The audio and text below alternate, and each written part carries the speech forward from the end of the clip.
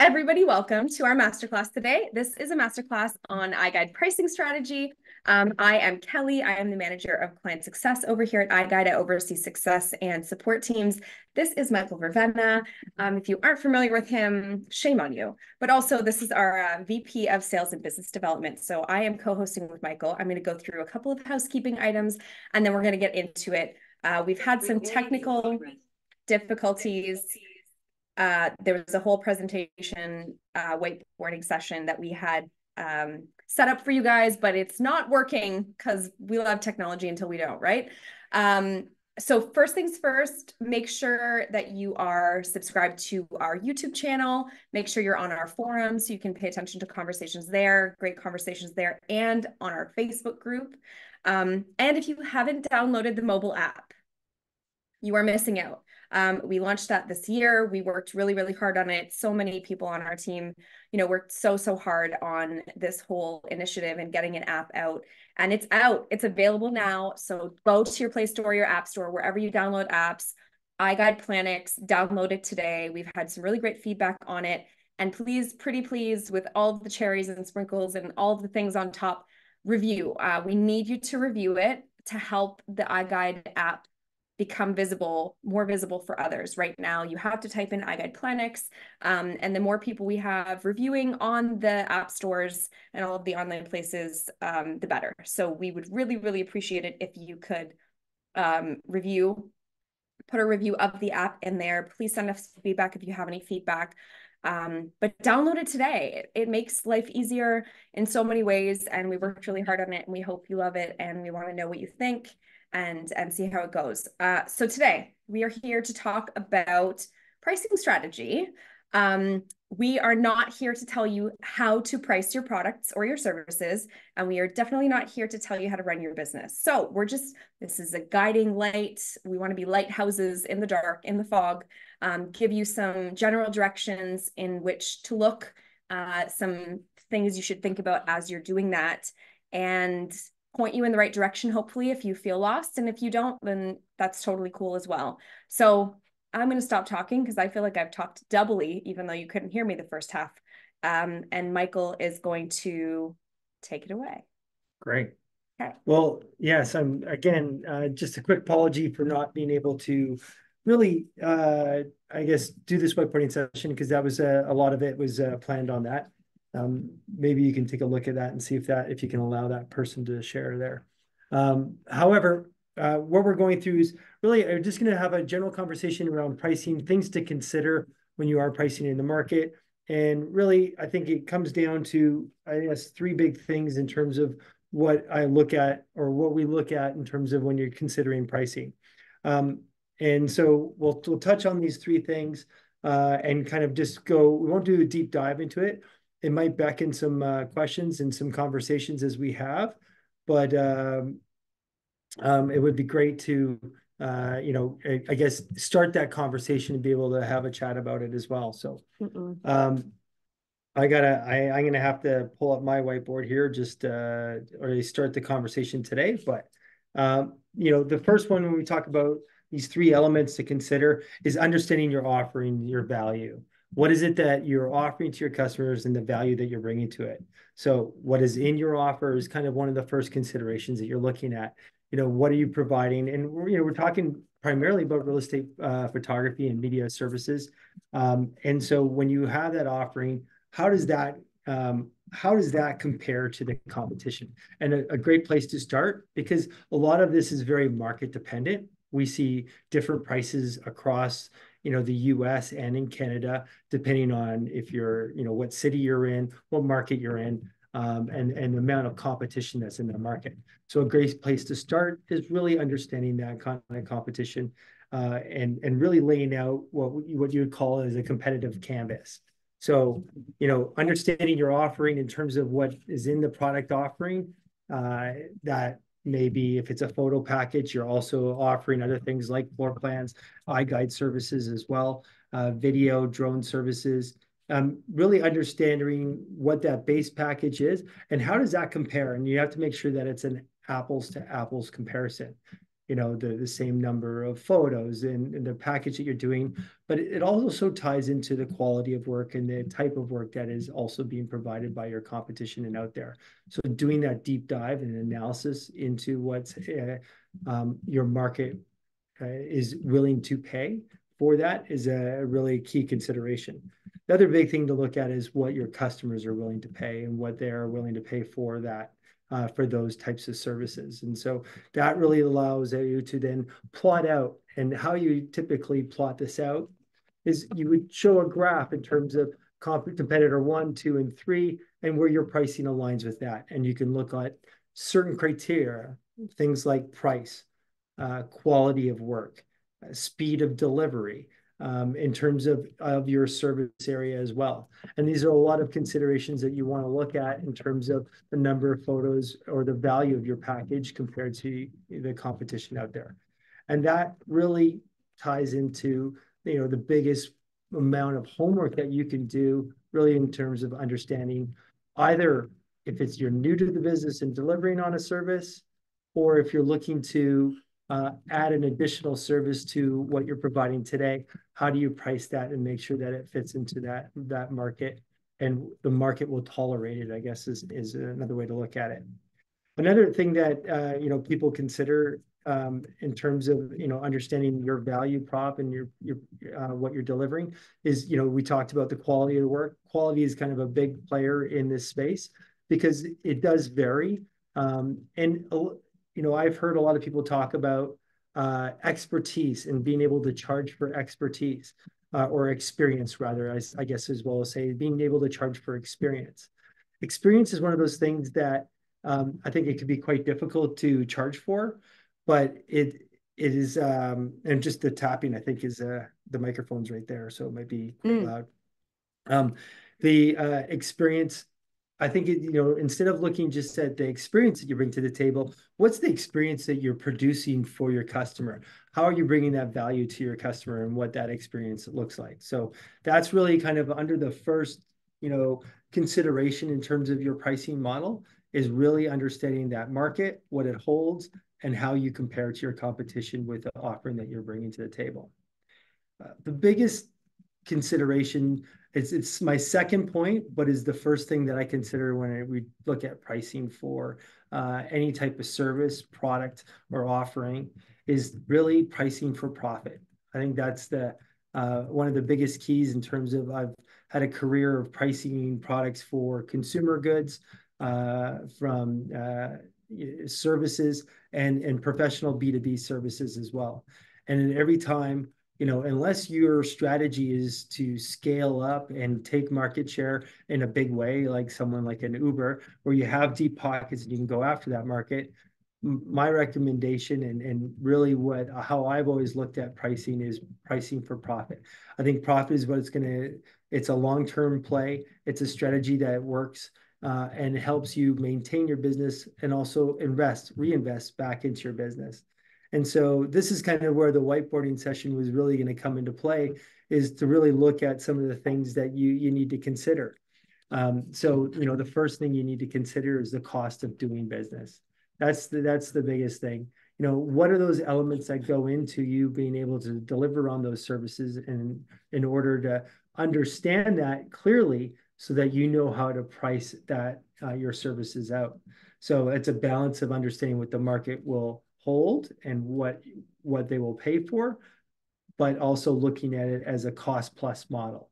And this is really a cost plus model in terms of pricing your services. So there's a couple considerations to take there. It's not only making sure that you cover your costs from day to day, but this is a very seasonal industry and a very seasonal business.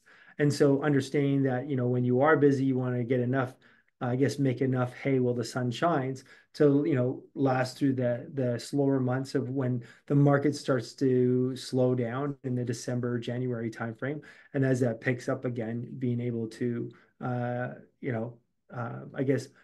live through those humps in your business and making sure that you have your cash flow to do it. And that's where profitability really kind of ties into it in terms of helping you that. And so this cost plus model, when you're looking at it, what things do you take into that consideration? It's not only just expenses, But another thing, because you're a service-based business, and a lot of people in the real estate photography business are single owner operators or have maybe one or two photographers working for them, your time, what is the value of your time? You have to take that into consideration too, because that really, and this is one of those things that I see a lot of people don't really take into consideration. You're making X amount of dollars for X amount of work. Over the years, talked to a number of photographers who were new to the business and we're spending a lot of time both in capture and home, more than an hour in capturing and home, for an average size house. I've talked to people who spend a couple hours in a home and try to make sure that they get their photos right, and they're still kind of learning, don't have processes set up in order to be efficient and fast and be able to have a replicable product to deliver to their customers. And also then on the back end, spending a lot of time on the post-processing of the photos, spending, a couple hours there. And if your average a photo shoot is only between, $150 to $200, when you spend 4 hours on a photo shoot or 3 hours or even 2 hours, that is a lot of time spent for the amount of value that you're getting back for that product. So things to take into consideration. The base cost is, the time between the shoots as well. And that also is wear and tear on your vehicle, gas. If you're an electric car, well, then great, but it's still wear and tear on the vehicle. There are, what other costs that you may have. You have to take into considerations if you have other photographers working for you. What is it that you're paying them? And now you got to back that out of, basically your price, back out these expenses. If there's other vendor fees there as well, you're using third-party, scheduling, third-party photo delivery services, and even editing services. That is all going to eat into that cost. And at the end of the day, when you back all that out from your price, that remaining amount is your gross margin. And then your gross margins are really, that's where you want to make sure that you're saving enough or making enough money that is providing you be able to run that business on an ongoing basis. And so something we could talk about a little bit more and making sure that you're priced right. And that goes back to really understanding the market.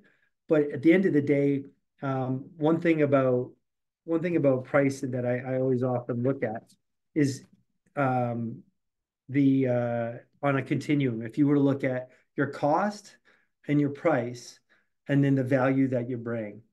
And the value that you bring, the more that you provide value, that gap between the price and the value, the more pull you're going to have in a marketplace. The more that you have more profit between the cost and the price, it's a little bit more of a push into the market. But you have to have that balance and understanding of providing enough value that you bring to your clients while maintaining that profitability so that you can continue to invest in your business and invest and grow as a business as well. I think other ways that one thing to consider in terms of when you're pricing and stuff, one of the considerations is you have some fixed costs when you go to a home. So you know that I'm going to spend a half hour to drive between my photo shoots in a day. And so if I'm going from one shoot to another, I'm going to use X amount of gas, and it's going to cost me on average X amount of dollars, let's say $30 to go to each shoot every day. And so if I can fit in 4 photo shoots in a day, great, then you've got that $30 fixed cost. Well, the nice thing about understanding that you have that fixed cost is if you can add on additional services to that, say, well, a photo shoot, and you're adding on an iGUIDE service to that, or an additional, drone footage, or a larger package where you're offering more services with that sunk cost already going to that property, you're able to increase your margins. So you're able to both grow your revenues, fit more, make more on every photo shoot, and while still maintaining those number of shoots that you want in a day. And some of these services, if they're not time consuming, allow you to, ramp up your revenue while also keeping some of your fixed costs kind of at bay. That takes out variable costs of, vendor costs for each of those services. But if it's something like video or even iGUIDE services, and because we're talking iGUIDE today, I might as well just talk about that. You'll have the vendor fee that you pay to us to draft the floor plans and create the 3D tour and send that back to you. But, if you're already in a home and you're spending X amount of time, let's say half an hour or 45 minutes to do that photo shoot. Now you can go back through that home and do, let's say, an iGUIDE in another half an hour. Well, what's that additional revenue that I can gain from that, less the vendor cost, but already with the consideration that my fixed costs have been covered. So that cost of driving to that property. And so I'm able to make more in a day, and it works out to be even more per hour if you were to look at it on that kind of basis. I don't know if we want to take questions at the end, and just, I guess I can touch on the third point, Kelly. Yep. If you guys have questions, I've been answering some of them as we go, but make sure to put them in the Q&A section. And we, either myself or both of us, will go through them before the end of the session. So, the first thing we talked about is really understanding your offering and what you're delivering and how that fits into the market. Second thing is pricing for profit. Well, the third thing is really how do you deliver or present your pricing? So the pricing packages. And I think this is, one thing that I've seen a lot of different ways of doing that. There's a lot of standardized ways of doing that today. You can see online, not only within our business of real estate photography, you see that with many services online where they'll present a few options. There was a study done a number of years ago where they had consumers going into a grocery store. And what they were doing is they had a company that had all these different types of jam, and they had people try out these jams. And so they did a little test, is that when they had a couple different jams to try and people were able to try the jam, the incidence of them purchasing the jam went up. When they started to lay out more jams, so when they had a number of jams out on the table, let's say a dozen or more, there was too many choices. And what happened is people would try more, but they really had buyer decision fatigue in terms of deciding which one to buy. And so the incidence of purchase actually went down when you had too many options. So this is a good lesson to learn in terms of not having too many options on what you're providing for your customers. And so typically you can see there's sometimes a 3 option where you have a best value. It'd be a good, better, best strategy of different packages that are probably the most popular packages that would be offered in a market. And you can be, in terms of having the most popular pick typically is that middle choice. And then also the best value, maybe stepping up to a higher package in terms of price point, but offering more value with that. And we already kind of touched on that. You're able to combine services because you're already going to that home. You have that sunk cost already that you're covering. If you can add in more services and make more on that one particular shoot, you're going to make, both potentially higher gross margins, but also more revenue in that day. So things to consider in terms of laying out your options. If you're adding on services, typically a rule of thumb, for a lot of service businesses is not to offer too many different options for those add-on services and make them exactly that, add-on services. You want a video? This is the type of video we do. You want a drone? This is the type of drone shoot we do. If you want us to do, social media posting for you, here's the one add-on package for you. And you can tie those into the step up packages. So you're adding, again, more value to that product. One thing that we've seen too is I've seen a number of photographers in our network invert some of the services that they're offering as well. So instead of a good, better, best strategy, they've led with that best strategy. And, on their pricing pages, they've changed the placement and the precedence and the importance of the presentation of how they're presenting up their pricing packages. And I think there's 4 cases where people have told me, and again, this is anecdotal out of 4, but that they've seen that there's been a trade up in terms of the packages that they're offering when people are going to their website and choosing those packages that they're offering. So just it's something that you can play around with and try different pricing strategies. My only caution is if you do change up your pricing, make sure that you wait a period of time before you change it up again. Do not change it too often. Typically, I think most businesses in this area, you're reevaluating that once a year. If you're going to do that any more frequently than that, it can be, challenging in terms of communicating that with your customers as well. And then one thing, to consider too is the different types of, homes and properties you're shooting. So this kind of goes back to pricing. If when it goes back to that first point, is that when you're looking in a market and you're typically, am I shooting luxury homes? You want to take into consideration, am I shooting the average home? Am I shooting a certain size of homes? Well, it goes back to your pricing packages. How do you lay out your pricing packages with different sizes of properties?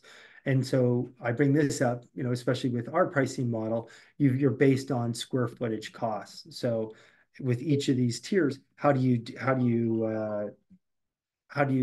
deliver on these different pricing tiers?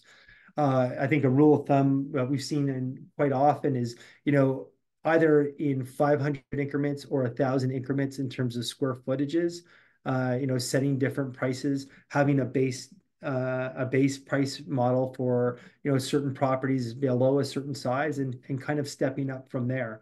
You don't want to, again, have too many options because it can become overwhelming and not as easy to, to be able to order online or just to pick the package that you want. Challenge there as well is making sure that you're getting accurate quotes or square footage estimates from your clients as well, so you don't have to go back and bring up pricing.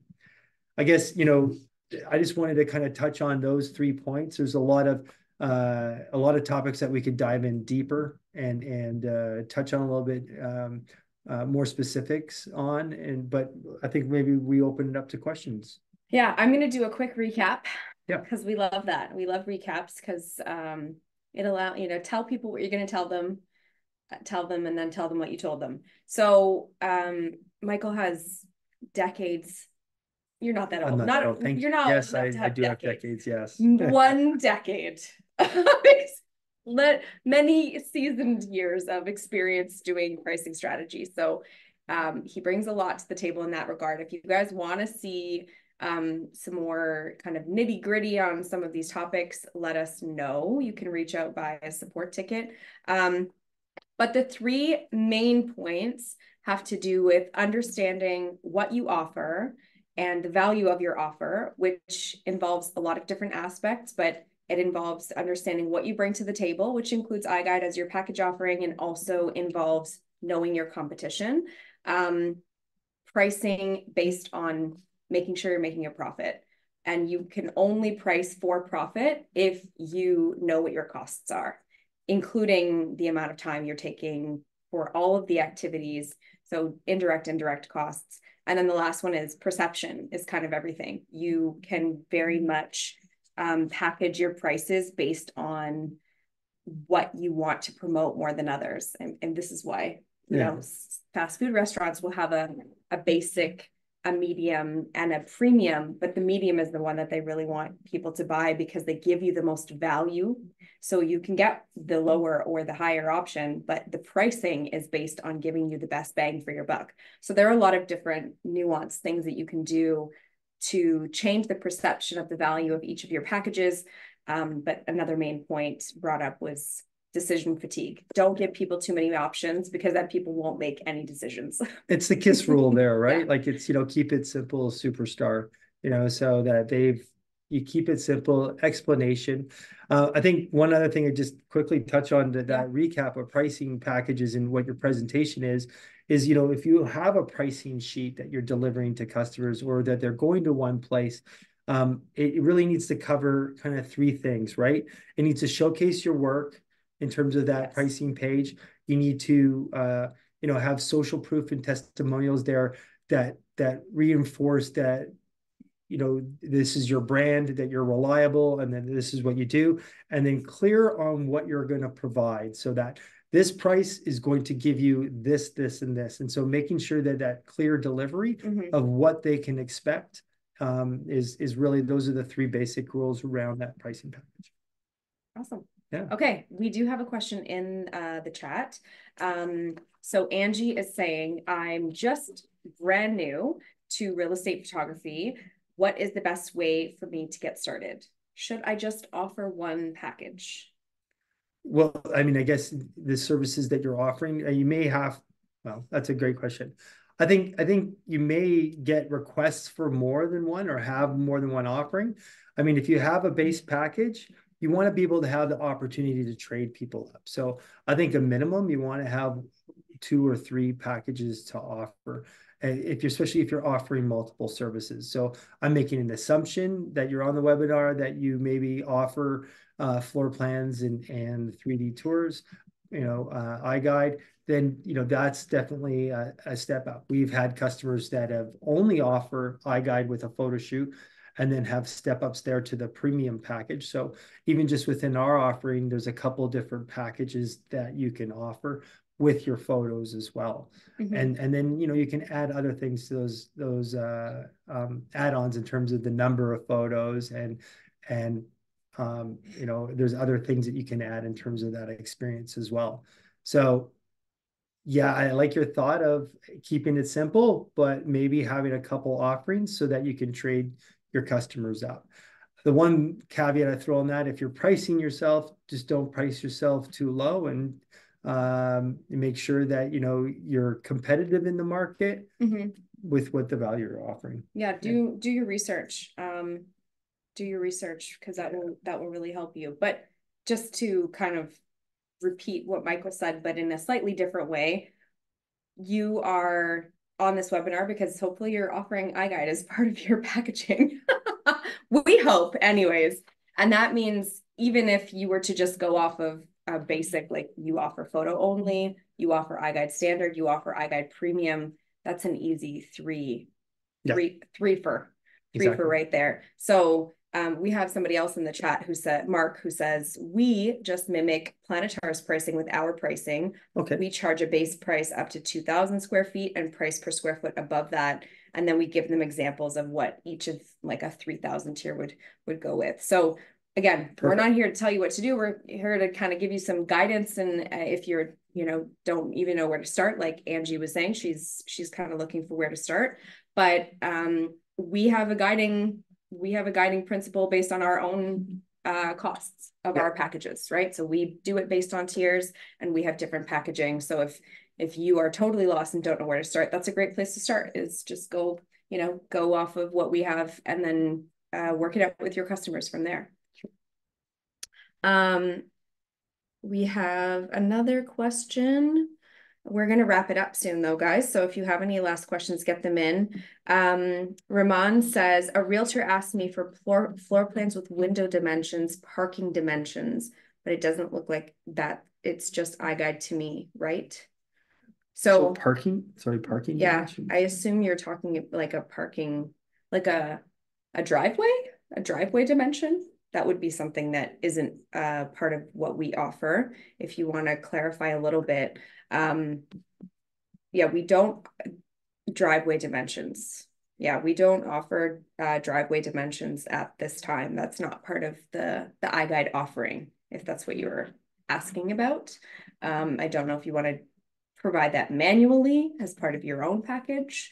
And that's an add-on value of something, since we're talking about pricing strategies. But in terms of what iGUIDE offers, window dimensions don't come automatically, and neither do driveway dimensions. We do have on-screen measurements possible with the iGUIDE, but that's kind of a whole separate topic. Well, the window dimensions, yeah, right now we don't serve that up. I think that data is captured. However, you can go in and you can measure that in the 3D tour. So that's another option too, is that they can actually just measure that in the 3D tour themselves if they're looking for specific, reasons for that. If they're looking for marketing at home, that might be a bit of work to put that together. Yeah, but I mean, one of the first point of the presentation was, what do you bring to the table? What's your value? So part of iGUIDE value are the on-screen measurement or measuring tools. So lots of people forget that that's a thing, and that is a value that iGUIDE offers that not every other competitor does offer. So you should always be letting people know of all the things that they can do with what you are providing them. So thanks for that question. Okay. No other questions in the Q&A right now. Thanks, Michael. Thank you. So sorry about pleasure. the technical difficulties, but yeah, I hopefully you found this rewarding or helpful as ideally. And if you do have any follow-up questions, please reach out. Yeah, please do. So again, make sure you're downloading the mobile app. Make sure our help center, I forgot to mention that at the beginning, but help.youriGuide.com.